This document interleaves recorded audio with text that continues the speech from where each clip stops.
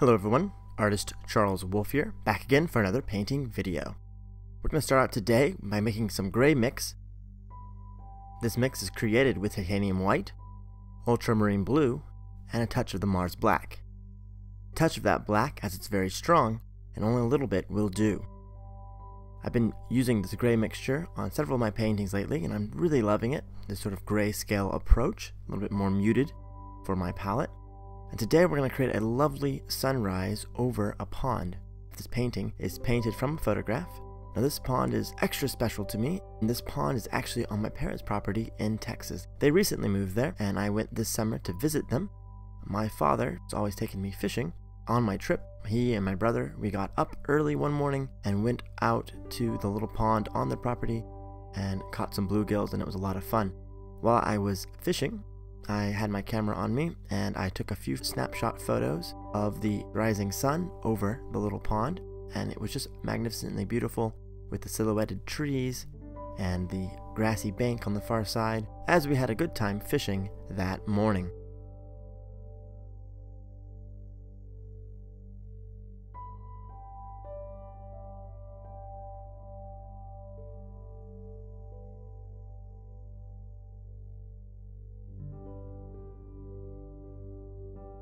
I'm adding more white as I go here, blending these colors together. You can see I'm using a flat wash brush, nice moppy brush that allows me to cover a good deal of the space on this canvas. Today I'm working on a 12 by 12 inch canvas.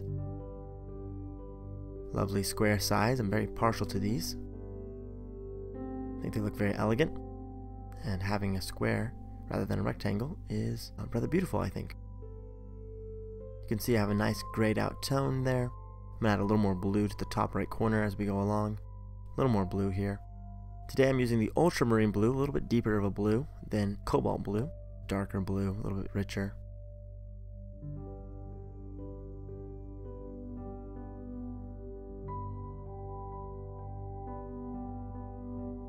The Cobalt Blue blends better with your greens, but the Ultramarine Blue looks a little bit better for the sky. I could probably do both, but I try to keep my palettes as limited as possible. More color mixing, which is probably more useful to you if you are a beginning artist. Touch more white here. Closer and closer to the bottom of this horizon, we want more of the white. You can see that I'm leaving my brushwork very visible and very active. We don't want to overmix here. We don't want to blend all that away. We want to keep the brushwork very, very present and forward. Don't blend it all together. The temptation always is to overmix things, overblend things. We want to keep it relaxed, and we want to keep all of that beautiful brushwork very exposed and visible. If you stand back a good deal, your eyes will blend all that together, and it will look really atmospheric and just lovely. Don't get rid of all those beautiful brush marks. Keep them. In fact, really, really push them forward. Okay, next we'll have some coral mix. And we're going to mix together some cadmium yellow medium, some Naphthol Crimson, and some titanium white. Again, that's the yellow, the red to make orange, and then the white is to lighten the whole thing up. Here comes the white now.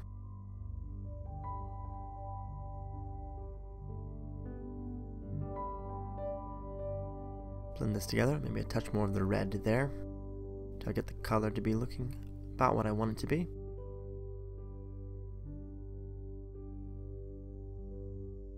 The sun was rising, and it was just absolutely beautiful. Lovely oranges shooting up into that bluish gray mix.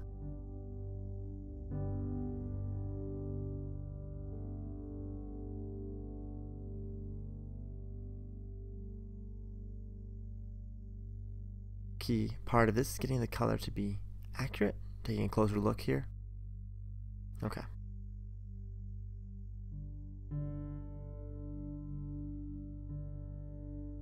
Trying to decide where exactly I should start this horizon, and we're going to go for about right there, I think.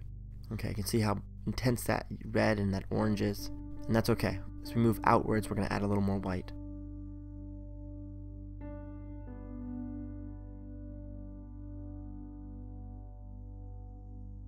Here I'm just pulling straight down. A little more yellow, a little more white.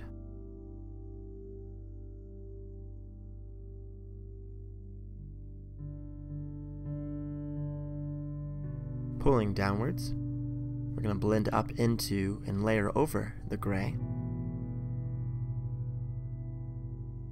We don't want the two colors mixing together too much. If it starts turning green on you, then your blue is still too wet. Might be a good idea to pause, even dry off your blue before you apply the orange. I'm just quickly scrubbing this in. And you'll notice that where I'm applying most of the orange, on the right hand portion where there was more white, less possibility of the two colors mixing. The yellow and the blue can form a bit of a green, although the red is going to help prevent that, and it'll become more of a brown actually. If you mix all three of your primary colors together, you'll actually get brown. Blue, yellow, and red make brown. But because I'm applying it on a partially dry layer, and acrylic paint dries so very quickly, we get away with this layering technique.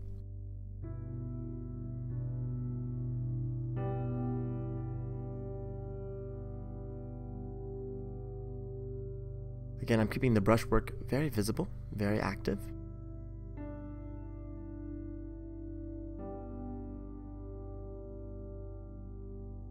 So right here in the center, we're going to have our large trees. Before that, I got to fix this corner. And then below, we're going to have the pond and have some wonderful reflections of that luminous sky. And of course, of the trees.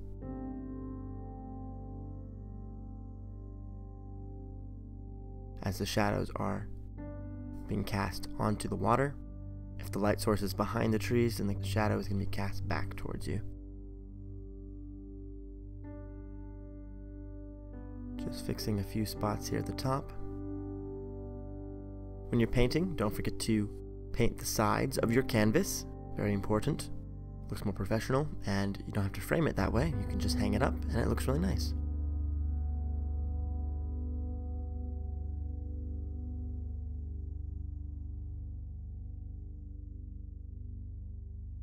Okay, back to my coral mixture. Fill in this corner here, flatten this out, make this more straight.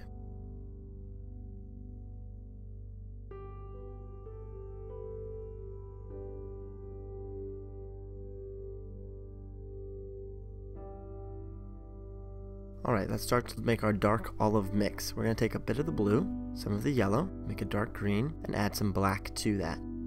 It's a very, very dark, intense color. It's a very deep olive green. Touch more of the blue. Good deal more of the yellow. Don't want to go too much with the yellow, but enough that it does read green. We don't want this to be like midnight black. We do want some color there. But it's a very, very dark color.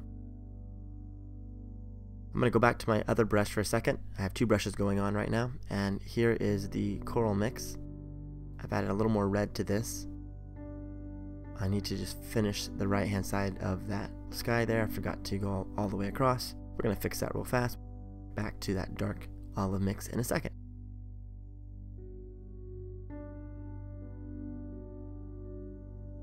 There we go, that's better.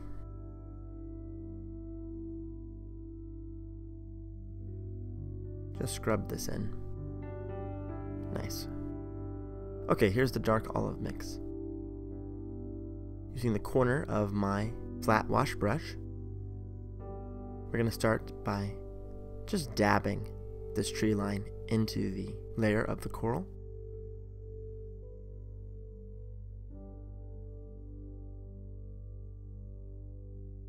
Bit more of the mixture. This is a very dark color. It's almost black, but there is enough yellow, and in person you can see more of the green coming through. One of the things about paintings is that sometimes the colors are easier to see when you're right up against it. Large tree over here.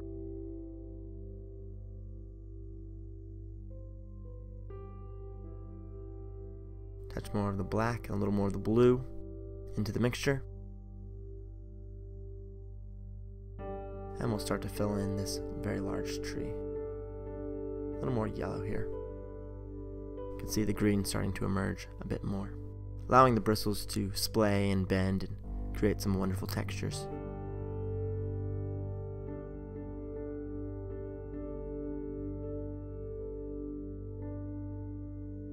One thing I would definitely recommend is leave some of that orange showing through the branches, through the leaves there. You have that lovely coral color behind, and some of it will show through the leaves.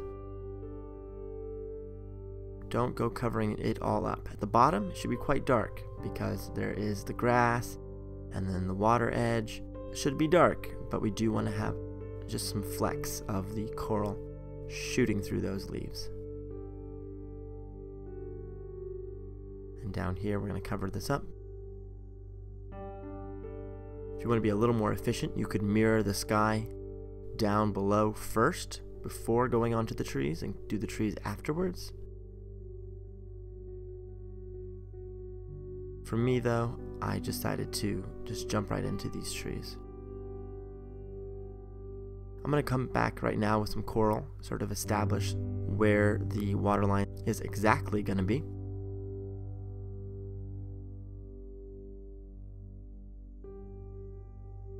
Start to put in this coral here, right up against that tree. I have some of it covering up over into the actual leaves there.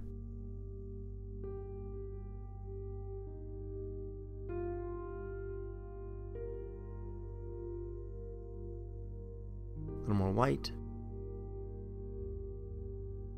And after mopping this across, we're going to start to put back in the textures with the active brushwork.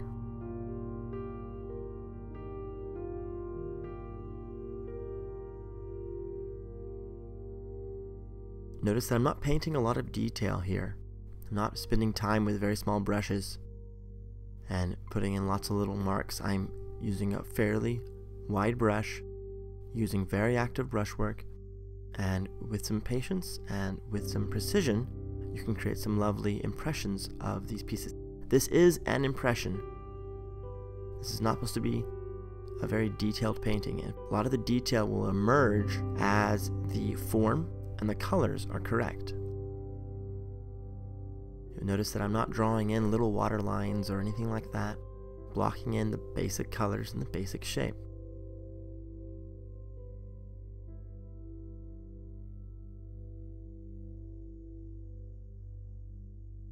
Already this is starting to read correctly. You can see the depth and the perspective. You can see the reflections are going to look really nice into that water. The trees are nicely silhouetted and the sky looks great. Touch more of the crimson, the yellow, and the white. Mix together the coral mix.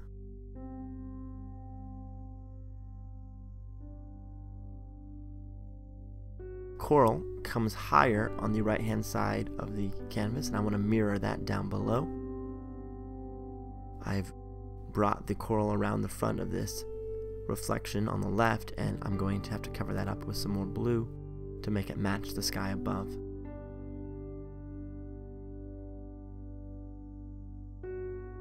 More of this coral will be covered up as we put in some more trees and a little bit of a bank on the right hand side. This is looking more like a lake than a pond, so we need to make sure that we fix that by making the trees a little closer, by making them bigger.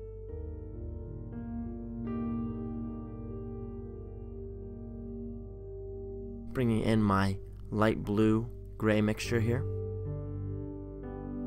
Touch of the black, mostly blue and white.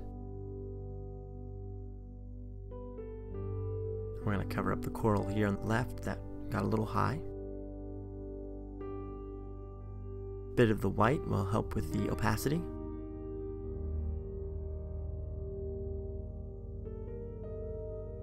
If you ever need to cover something up, put a layer of the white down first and then put your color over that, and it will quickly enable you to get around the colors blending too quickly.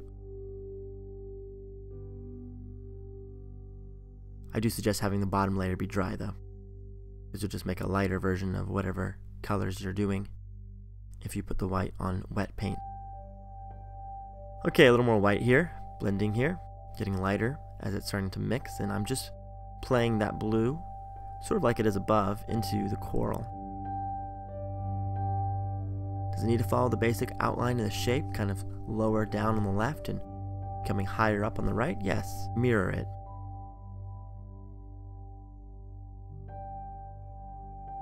Again, the brushwork does a lot of the work for you. And as long as you're being accurate with your shapes and you're accurate with your colors, you don't need a lot of the detail.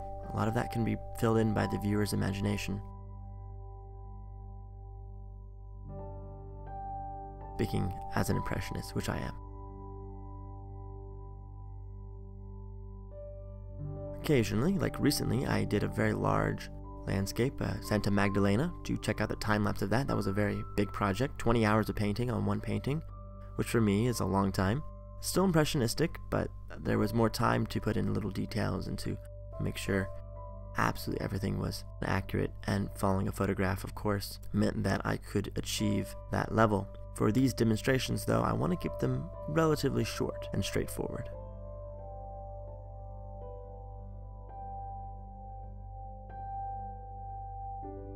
Having a looser, more of an impressionistic approach complements that desire. Because who wants to watch 3 or 4 hours of painting? I certainly don't have time for that. I know you all don't either. Keeping things simple, straightforward, and quick is the way to go.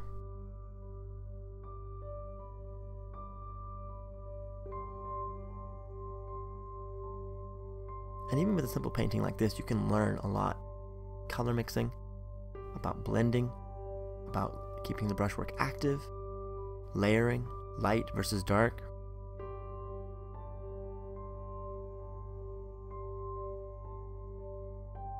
Back to my dark olive mix.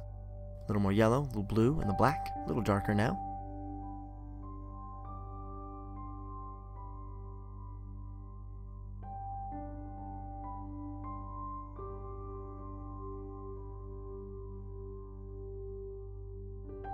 Let's make these right-hand trees taller. These are more even across. It looks like they are curving away from us because of the way I painted them in. They do get smaller on the left-hand side over here, but not that much smaller.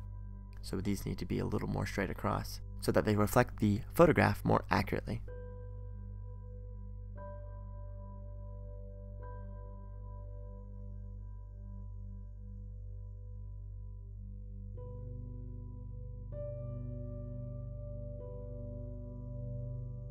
All the way across here. And let's make this tree also maybe just a little taller.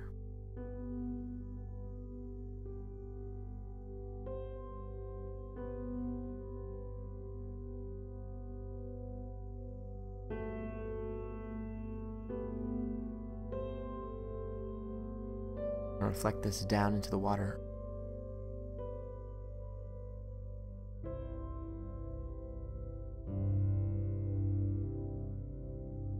This is not a very big pond, so adding in this bank here is going to help out a lot. Pulling straight downward with the brush.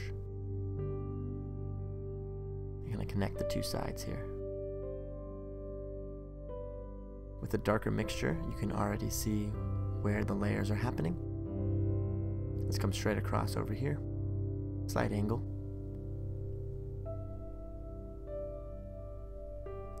Again, the trees on the right are still a little too short. We're going to fix that very quickly. And we'll start to reflect this down into the water.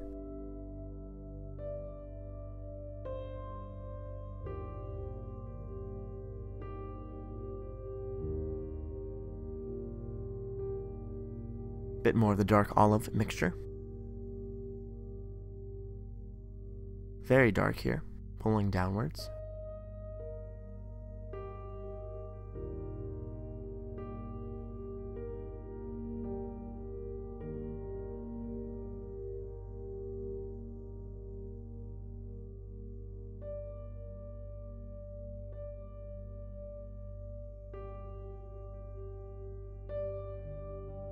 Using the corner of my brush, I'll start to make these a bit taller. As things get closer to you, they're going to get bigger, and these are larger trees, and by making them larger, everything feels a lot closer. and the perspective and the size of the pond starts to come into focus to a greater degree.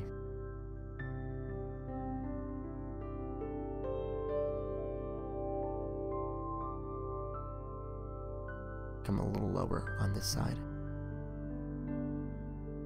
Really going to exaggerate these beautiful reflections. And actually in the photograph they are rather elongated. It's very early morning, so the shadows are quite long.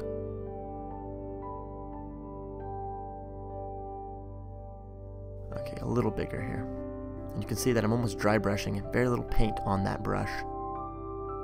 And that creates a nice soft mistiness to the tops of these. Light is really poking through. And we'll start to reflect these down into the water.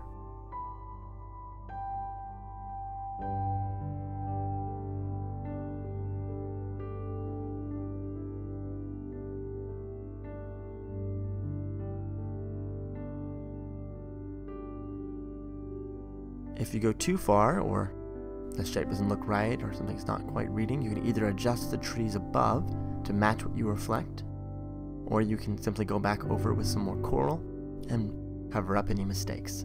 Paint is so very forgiving. Don't be intimidated by it.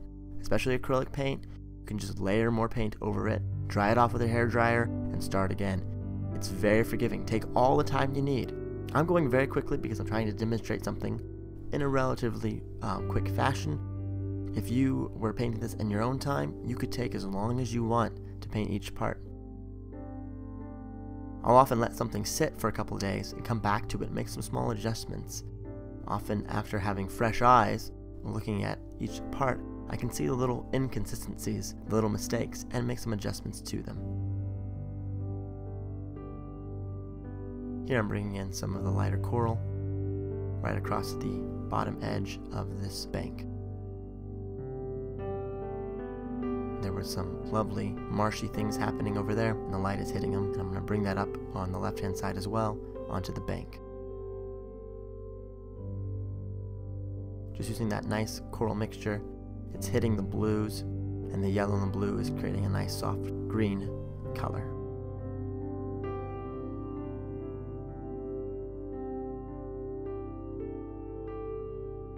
Back to my dark olive mix. Gonna tap away here, darken this up.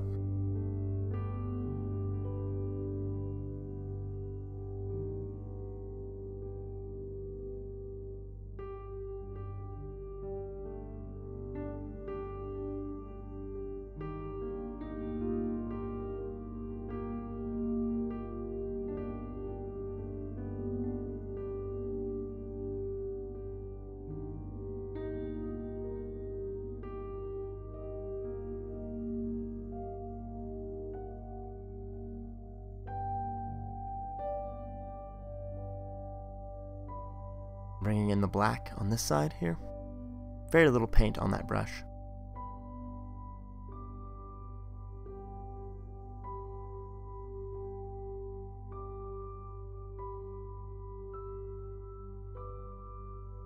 Okay, need some more paint. Running out of paint. So, more yellow, more black, more blue.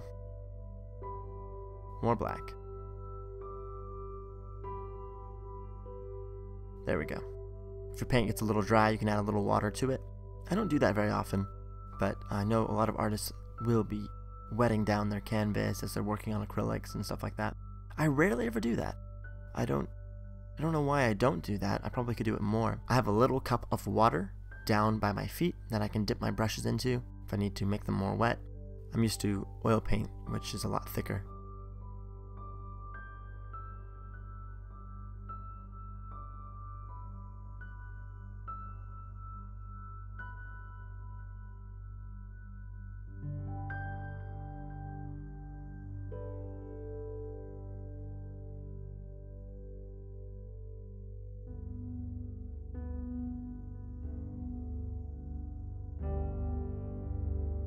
Bring this forward a little more. This tree here is a little larger and it comes right down to the water's edge. We want to reflect that.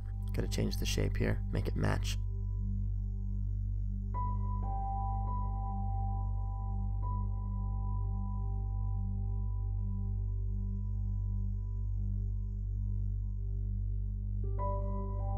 We're going to adjust the shape here.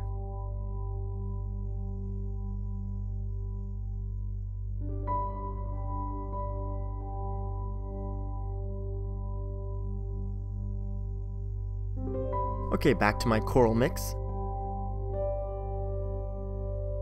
We don't want a lot of paint on our brush. We're going to wipe off some of the excess there. I'm going to dry brush in some of the coral back across these reflections here.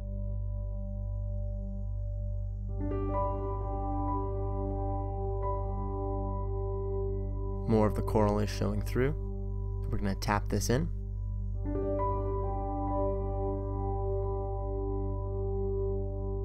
Take a paper towel and just dab off the excess. Don't forget the size of your canvas, of course, as well.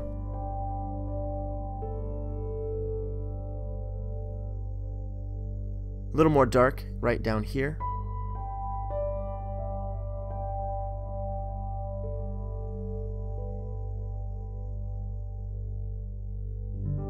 Back to my dark olive green.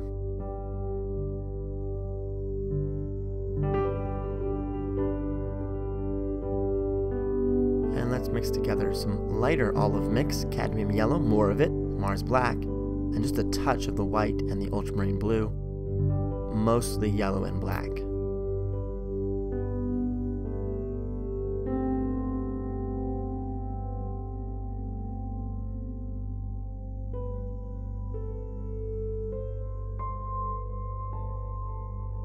We want a nice olive green, but not as dark as the underlayer.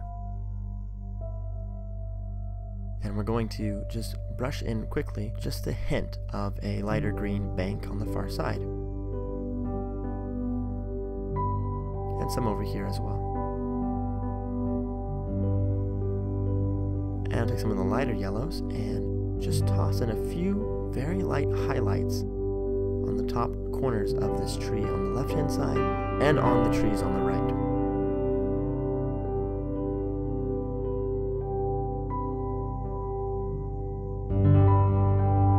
Just a few highlights.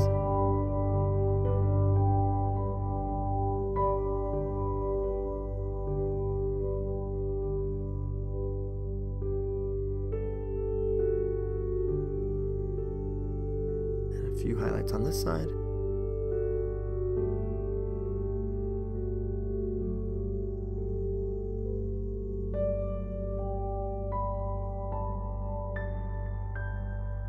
Feel like it's getting too intense, just grab some more of the Mars black and cover it up. And that's a finished painting. Thank you so much for watching. Check out my Etsy shop, etsy.com/shop/impulsive-artistry, where you can support me by buying a painting. And I hope that you have a great day. Please subscribe.